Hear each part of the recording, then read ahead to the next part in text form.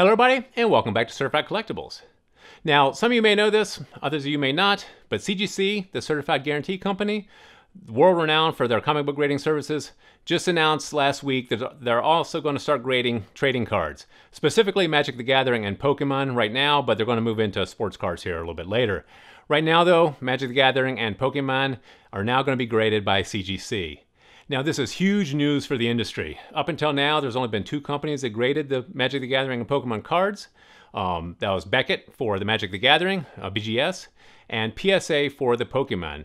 Both companies would grade either card, but the industry has kind of picked their favorites, and the Magic the Gathering kind of went to Beckett, BGS, and the Pokemon went to PSA. But now, they're CGC. So CGC is going to start grading Magic the Gathering and Pokemon cards at a substantially lower price than either one of those companies. I think the grading price is started around $8 a card.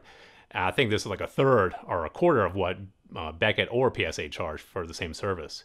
Not only that, but CGC also has the fractional grades. So whereas PSA moved from 9 to 10, now you're going to have a 9, 9.2, 9.4, 9.6, 9.8, and a 10.0 in CGC. It follows the exact same grading tiers as the comic books. So this opens up a world of opportunities for you guys that had Pokemon cards or Magic the Gathering cards that you thought were better than their grade. Let's say you got a 9 on a Pokemon card or Magic the Gathering and you thought it was closer to a 10. Now you can resubmit those to CGC. You know, it might come back at 9.8. which would substantially increase the value of these cards. So we think this is a great service to the collecting community, and given the price and the turnaround time of like 3 or 4 weeks, you know, this is long overdue for this industry. You know, the trading cards, sending them to Beckett or PSA, you know, we still have stuff there at PSA from February. We still haven't got it back, and it's July. So the turnaround time is a little long for PSA or Beckett, and the prices are, you know, that CGC is offering are very competitive, and we just think they're going to take the industry by storm. There's going to be a lot of new material hitting the market that people just couldn't afford to grade, or didn't want to try to cross over, or didn't want to try to upgrade. Now they have the opportunity at a fraction of the cost, so we think this is going to be huge for the community. But CGC did tell us about this program about 3 months ago, before they released it to the public. So we have about 1,000 cards with them right now. We got back one group that we're actually going to have unboxing today. It's going to be Magic the Gathering Unlimited series. Now, those of you not familiar with Magic the Gathering, the sets were released in Alpha, Beta, and then Unlimited. So Unlimited was the first unlimited printing of the series. Alpha and Beta, of course, were more limited editions. So today we do have some Magic the Gathering Unlimited CGC graded cards we're going to show you guys. Now, these are fresh from CGC. We just got them back yesterday. We haven't opened them up yet. So this is going to be a surprise both for you and us to see what kind of grades we get, and to actually take a look at the holders themselves. We have yet to see one of these holders in person, so we're really excited to take a look at what these look like. So let's go ahead and crack open one of these boxes. Now, given the weight of this, we think this is actually a pretty full box. So let's go ahead and cut into it and see some of these Magic the Gathering Unlimited series trading cards graded by CGC. All right. As you can see, this is a pretty full box. I'm going to try to get these out without collapsing the box altogether. So what we may do is actually take these out like this and get a look at what we have. All right. Now these are cool. This is what they look like. Now this is a really cool holder. This is more or less just like the comic book holder, except for shrunken down. It's like the comic book holder had a baby. Now, on the back you have the label and the holographic authentication sticker. On the front you have the grade and the name of the card, the name of the series, and this actually has the subgrades listed on the label as well, so you can see the subgrades on this also. This one here is the Consecrate Land. Now this was the 1993. Like I said, the 1993 Unlimited series. Now these are cool. These are cool looking. So we have a 9. Can't argue with that. Karma. We have a 9. Mint. Once again, 2 9s. You know, I'm gonna see if I can stack some of these up here for you guys to look at. Okay. If they stay, we'll have a look. Karma. Here's another Karma. I think we sent in a few of these. It's an 8. Here we have another Karma and 9. Drain Power. This is an 8. You know, could have been a better grade, but 8's fine. That's what I thought might happen, so we're going to go ahead and just stack these over here like this. Mana, a 7. A Mana Short. Pirate Ship, 8.5. Counterspell, 6.5. Not so great of a grade. So far, mediocre. We had a couple 9s to start out with, but then it kind of fell through a little bit. A 6.5 here on the reverse damage. Once again, not so great. But here we go, 9.5. This is what I was talking about with those fractional grades. Personal Incarnation. Now this 9.5, you're getting pretty close to 10 on that one. Island Sanctuary, 8.5. These holders are so cool. A Blessing, and 9.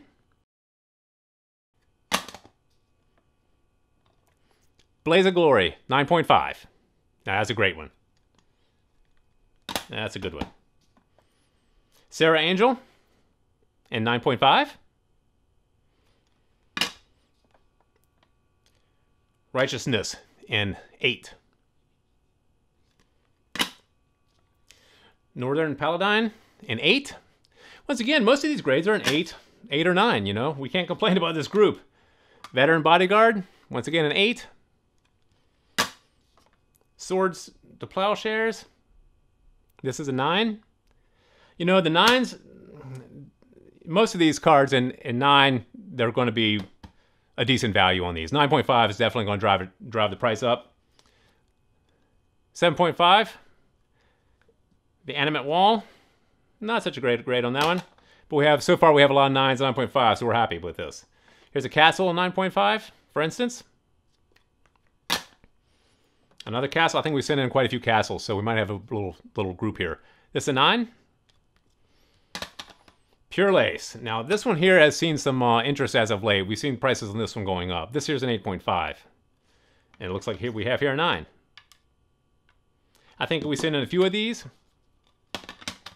Actually, here's another one. Now, this one here, not so good. It's 8. So, this is the dog of the group. Black Ward. This here is an 8.5. Can't get over how cool these holders are. And sturdy. That's why I keep banging them on the table. Castle. Here's another castle. This is a 9.5. I think this is the second 9.5 we have for this. Oh, maybe it's the third, because here's another 9.5. Lance. This is a 9. I'm impressed with how many 9s we got out of this group. This was a group that we just had laying around. We never really graded any of our unlimited cards. Like I mentioned before, just the price was a little restrictive. You know, you don't want to spend $30 grading a card that's worth about $100, but if you're spending $8 to grade a card that's worth $100, then, then it's worth grading. Here's a Lance and 9. Another Lance at 9.5. Once again, like I said, the closer you get to 10, it's going to definitely increase the value of these. Another Lance at 9, I think. Yes.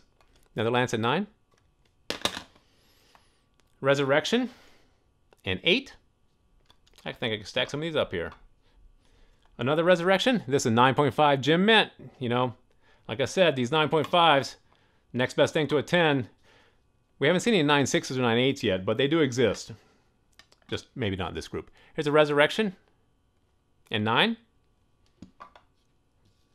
7.5. Not incredibly stunning with that grade. Here's a Red Ward in 8. Now this one here, once again, it's okay. Karma, 9.5. I don't think these cards want to stand up, so. Here's a Green Ward in 9.5.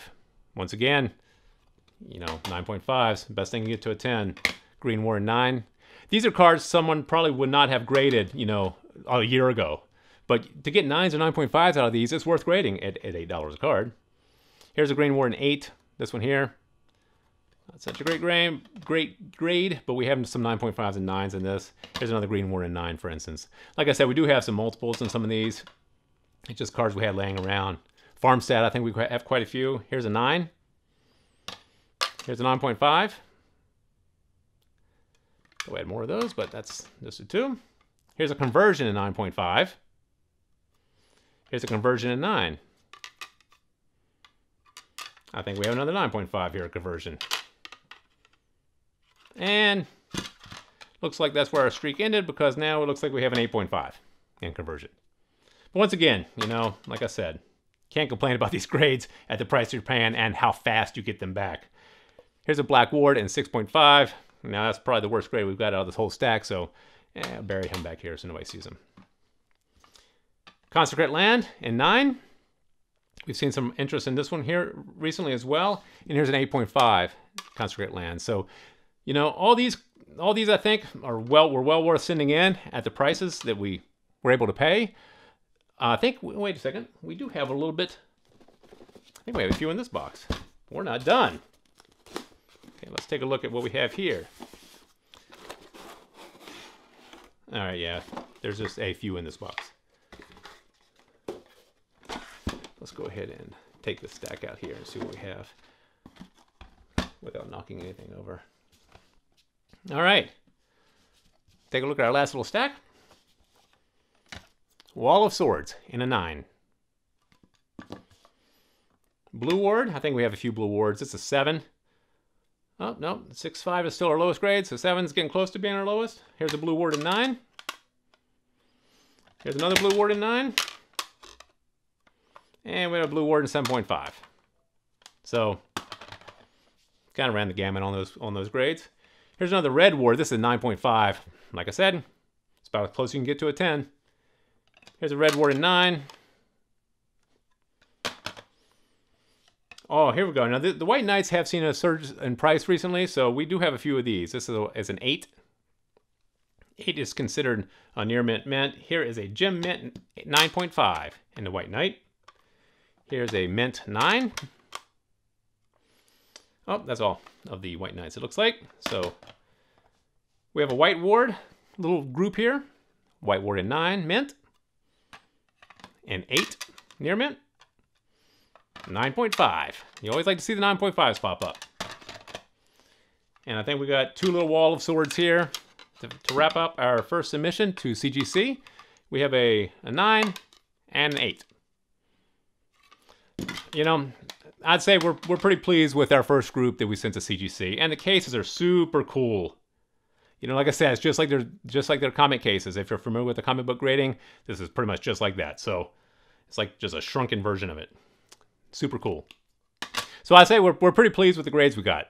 Now, we do have a whole group of Pokemon coming back. Like I said, we sent them about 1,000 cards over the last 3 months so they could prep them and help us get them to the market about the same time that they released the program. So we do have a lot of Pokemon coming in. So if you want to see some Pokemon unboxing, please remember to subscribe to the channel. Let us know what you think about this. Let us know what you think about the new CGC grading and our unboxing of the Magic the Gathering cards. Please leave us some comments in the comment section below and give us a thumbs up if you like the video. Thank you for joining us here at Certified Collectibles, and we'll see you again next time.